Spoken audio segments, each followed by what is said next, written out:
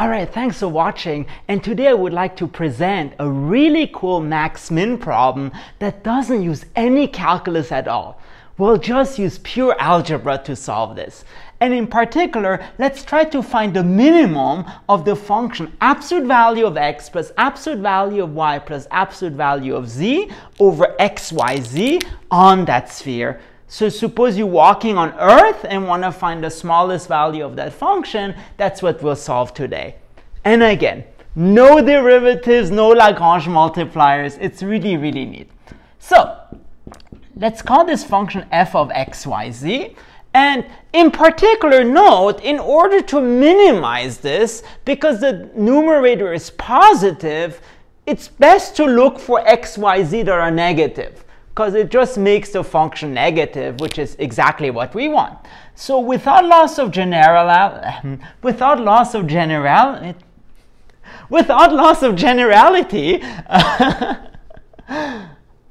by symmetry, we can just assume all of them are negative.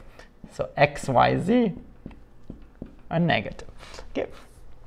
And then what we want to consider, well, since all of those are negative, the numerator becomes minus x minus y minus z. So step one, consider. So minus x minus y minus z, but even better, let's consider the average. Why do we consider the average? Because now we can apply the arithmetic-geometric mean inequality. And what it says is that the arithmetic mean, so the average as we know it, is bigger than or equal to the geometric mean, which is the cube root of minus x minus y minus z. So that's on the one hand. On the other hand, let's consider this term again.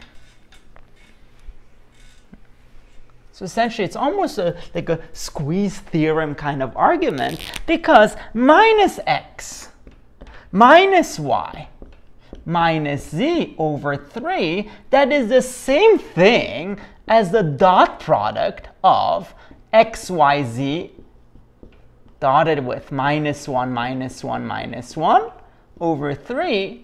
But now to this we can just apply the cauchy-schwarz inequality, which simply says this is less than or equal to the square root of x squared plus y squared plus z squared times the square root of minus 1 squared minus 1 squared minus 1 squared. So square root of 1 plus 1 plus 1 over 3. But now remember, this is not arbitrary. Since we are on the sphere of radius r, this just becomes r over 3 times square root of 3, and which is just r over square root of 3. So unraveling this, starting with this, less than or equal to that by arithmetic-geometric mean, less than or equal by Cauchy-Schwarz, what we ultimately get is that this term is less than or equal to this term. And that will be very useful. So, to summarize, the cube root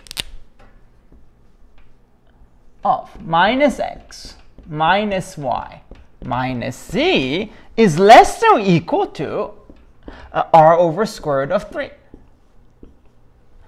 Which means now we can just cube all sides, and we get minus x times minus y times minus z is less than or equal to r cubed square root of 3 cubed, which is just 3 square root of 3.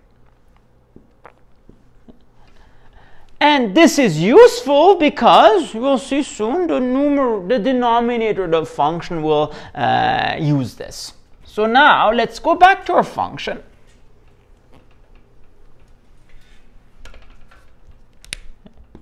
So step 2. We had f of xyz. Well, it did have absolute values, but since everything was negative, it's minus x minus y minus z over xyz. And here's the beautiful thing. This minus, just put it on the denominator. So this is the same thing as x plus y plus z over minus x minus y minus z. But this is great because now this is on the denominator and we have a less than or equal, so now it becomes greater than or equal, which is just what we want for a minimum. So this becomes x plus y plus z over, again, r cubed over 3 square root of 3. But I would like to remind you, in our kind of chain of inequalities, we actually got the following thing. Again, I think that was a Cauchy-Schwarz business. We did get that minus x minus y minus z over 3 is less than or equal to r over square root of 3, which actually means by putting the minus on the other side, we get x plus y plus z is greater or equal to, let's see, so 3 over square root of 3, so minus square root of 3r.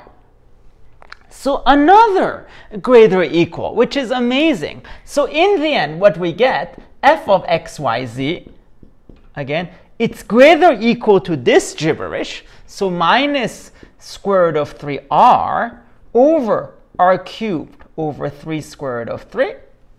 But now flipping everything, what we get in the end,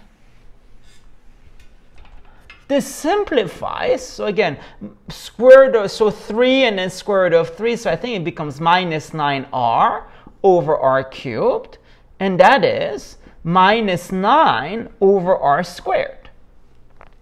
So the function is at least bounded below by minus 9 over r squared.